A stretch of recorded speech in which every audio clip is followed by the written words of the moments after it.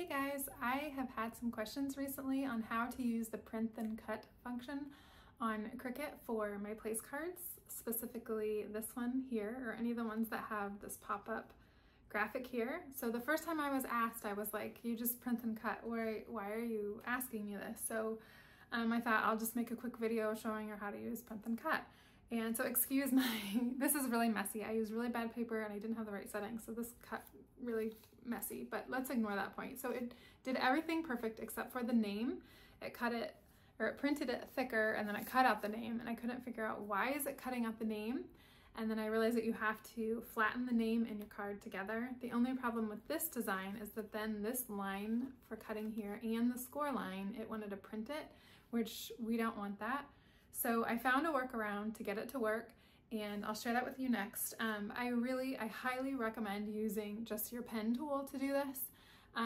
The only downfall with the pen tool is that you can't use the fonts that you already have on your computer, your system fonts. You have to buy one through Cricut, but they are only a couple of dollars and it really does save you time. And I'll put a link up here to my video on how to use the pen tool. But if you really want to do the print then cut, then let's just jump into Design Space and I'll show you how to do it. So open Design Space and upload your file. I already have mine here. And click the down arrow just so that you can see all of your layers. And you can go ahead and turn that top one to score like you normally would. And then go ahead and click text to add your name. And you can change it to whatever font you want and size. Just place it where you would want it on your card.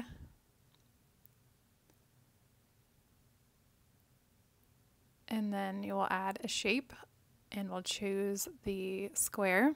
And so make sure that it's just bigger, a little bit bigger than your place card.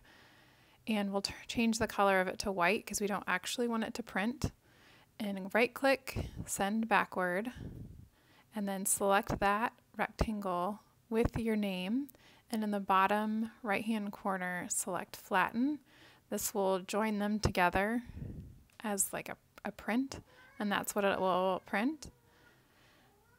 And then we'll select the place card and its score line and attach them and move it to the bottom. I'm not sure if it matters what order, but make sure to attach all of those files as well before you hit make. And then you'll print from there. And then once you have your print, you'll put it on your mat just like you normally would.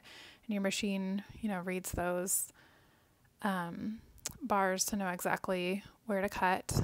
And then this is a strong mat, so it's really sticking.